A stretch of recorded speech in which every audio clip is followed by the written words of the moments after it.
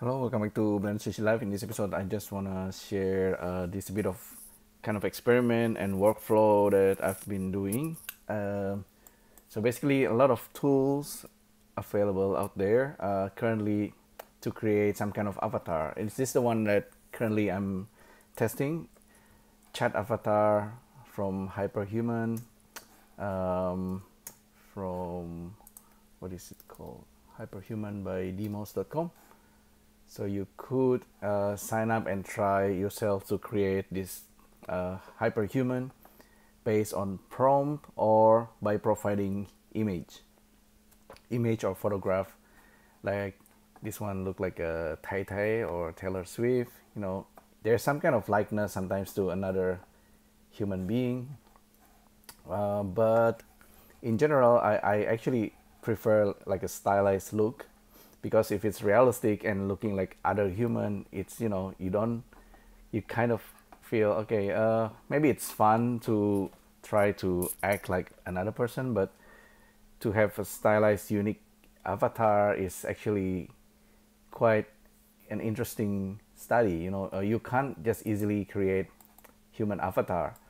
So this one, so let me start with this. Okay, in the end, you can create something like this inside Blender. So the animated human character head based on the character that you created using Meta or other, or using chat avatar. But I'll explain the whole thing. So this character actually have eyeballs if I render it using cycles. Yeah, but a lot of complexity happening. But let's start from here for now. Okay, we could already create a certain look based on photograph or drawings, or perhaps by using prompting, right? So in this setup using ComfyUI and stable diffusions, and using a certain model. In this case, I'm using SDXL Turbo. I have something like this. So I created a character human person, and this is all the properties. This is property. This is a node called PortraitMaster by Stefano Flore. Recently, he posted on YouTube. So the custom node for ComfyUI have some kind of list of text, you know, like whether it's nationality that you can change. Let's try like Australian, Brazilian, and just cue the prompt. Let's see, it's gonna change the appearance of this character. Okay, so we get that. This is the preview, and this is gonna be the refinement. It's gonna take a lot longer, so it changed slightly, but kind of interesting. So Bulgarian, Japan. Try Japanese or Korean and change the look based on that. So that's nationality, body type. We can make it overweight, underweight, and the weight of the character, and then the pose. We can change the pose as well, and you know, like the basic stuff that creates a look of a model. So we can say Korean, South Korean. Make the age, we can make it older or younger with the age slider here. Face shapes, round, long, oval, you know, all kind of like a generic human face can be created using AI to get a certain look. So this is what I've been trying to play around with. It's actually quite interesting.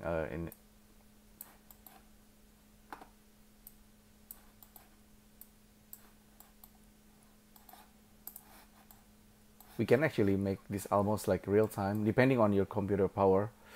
If I turn on auto cue, so every few seconds it's gonna change. Cue the prompt. and I can now try to slide this. So every few seconds the face gonna change. You're gonna get a new look. So this is supposedly Bulgarian, South Korean, age, let's say Indian. Give us like Indian look, Indian and South Korean look. We might get a darker skin or something. Maybe okay, nationality mixer.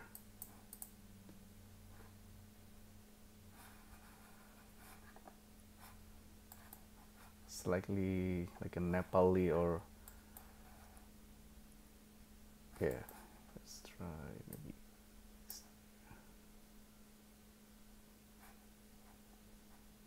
We can also change the lighting. Make it moonlight. So yeah, it's we can create some kind of character and the face also. I think it's in general it's pretty generic. If you actually find a person on the street, you have more variations, of course, and all the imperfections that you can find. The AI is most of the time is generic, will create a generic look. You can train it to look like another person, but let's stop this. Let's try to find.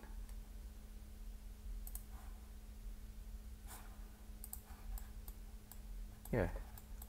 So from here, from this photo, you can use it with a chat avatar and then upload your own image and then try to generate it.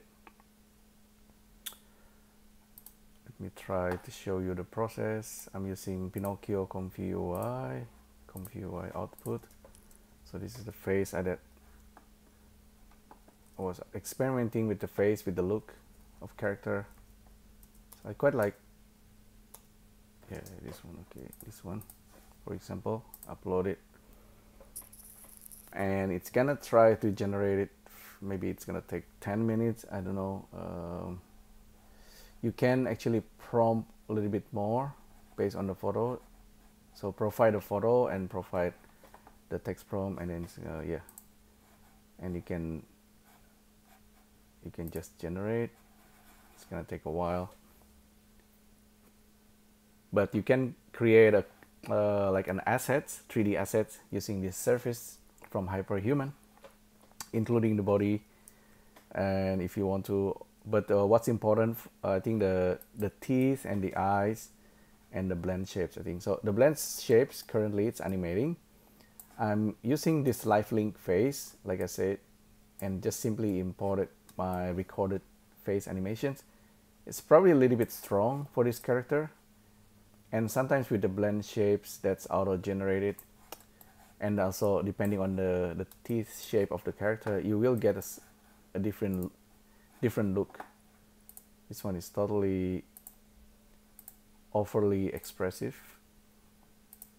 Sometimes looks all right. Maybe I need to adjust the animations, but I'll show you the process. So we can animate a face using, in this case I'm using my iPhone. I record it using the LiveLink face app, but I'll show you the process of importing. So in order to import the HyperHuman, we actually need to have this HyperHuman package importer add-on. HyperHuman importer. So file, import, and if we click here, we're gonna be taken into this screen, and maybe okay, we can close this actually.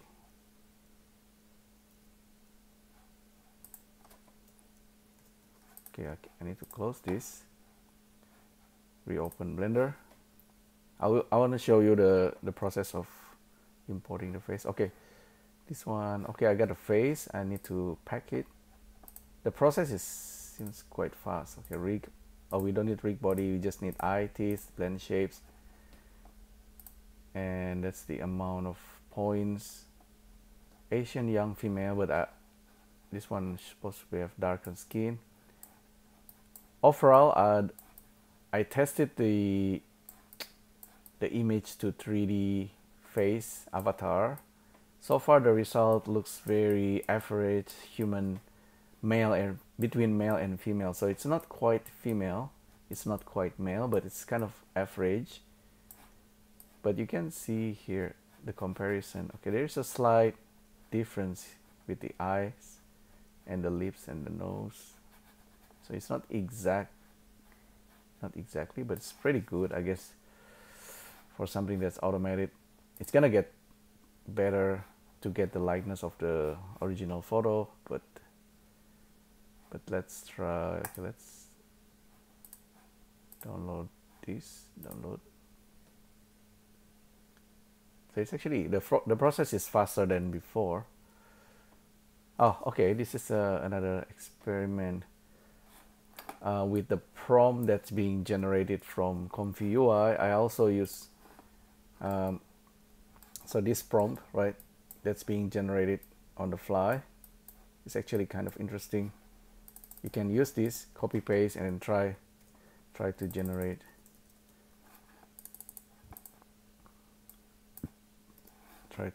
Result. So I quite like some of this look, these illustrations. The pose actually, yeah, with I'm using DrawThings app. With DrawThings app, you have of course control net. You can use pose, depth, and to get a pose of character.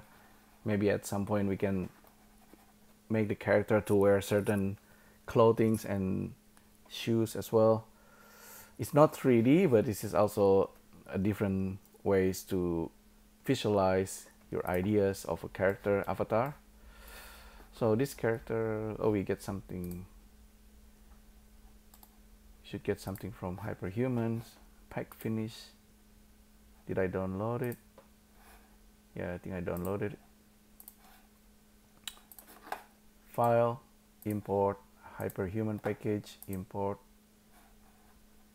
Get from this. Yeah, 2K default, eye, blend shape, back texture, confirm. Yes, okay, it's gonna work in Cycles engine only. So it's been created now. It's hiding behind default cube. So we have our character. This is without texture. This one with texture, but the eyes won't be